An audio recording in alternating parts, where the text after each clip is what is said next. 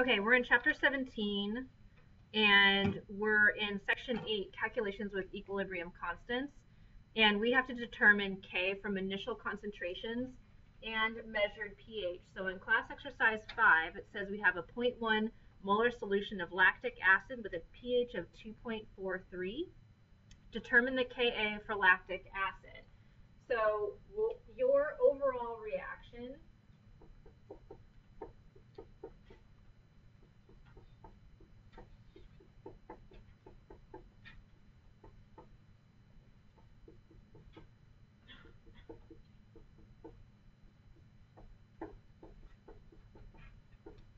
will look like this, and this is in solution. I'm simply omitting the states of matter. They will all be aqueous except for water will be liquid. Your lactic acid is here. It's in water. It's going to dissociate. It's going to give you the lactate ion and a hydronium ion. Okay? So we've got our Ka equals the concentration of the hydronium ion times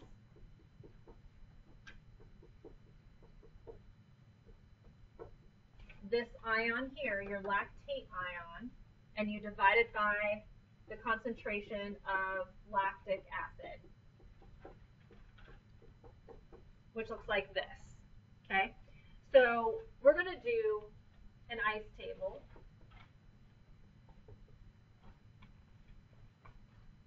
And you've got an initial concentration of 0.1 molarity. This concentration is 0, and this concentration is zero initially. Your change is going to be minus x, plus x, and plus x. That means at equilibrium, it's 0.1 minus x. This would be x, and this would be x. Okay?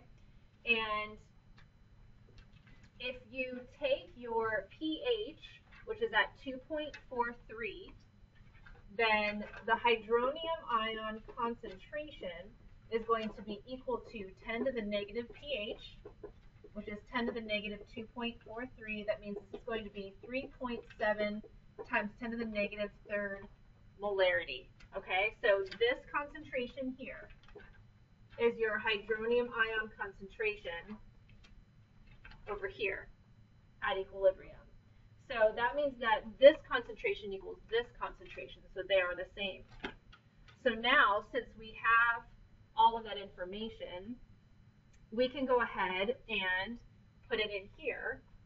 Your Ka for lactic acid is going to be x times x, and then that's divided by your 0.1 minus x. So we substitute this in for x, and you're going to end up with 1.4 times 10 to the negative 4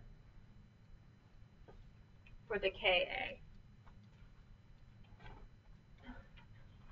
Now, we can also do student exercise number 7.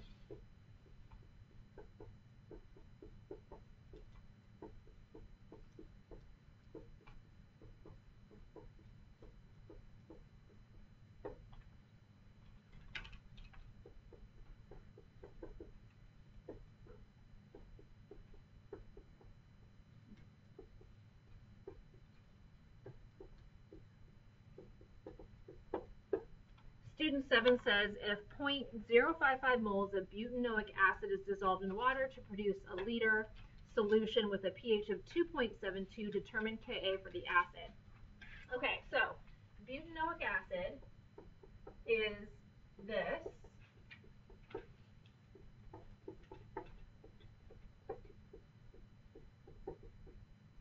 You're putting it in water. And again, I'm omitting states of matter, but this is all occurring in solution. This is aqueous, this is liquid. You're going to form two ions.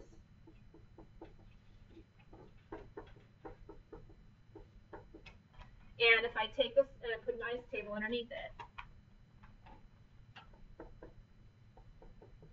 my initial concentration is going to be 0.055 because it's 0.055 moles divided by 1 liter, which is just 0.055 molarity. We have none of these ions in solution initially, so the concentration is 0 molarity. This is minus x, this is plus x, and this is plus x. At equilibrium, it's 0.055 minus x, and this would be x, and this would be x. They gave us a pH of 2.72. That means I can calculate the hydronium ion concentration. So the hydronium ion concentration is 10 to the negative pH. This is 1.9 times 10 to the negative 3 molarity. Okay, so this concentration is my hydronium ion concentration here at equilibrium, which means it's also the other ion's concentration at equilibrium, the butanoate -1.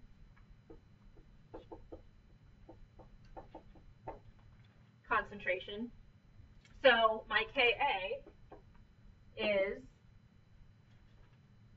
x times x divided by 0.055 minus x. I can substitute this value in for my x's.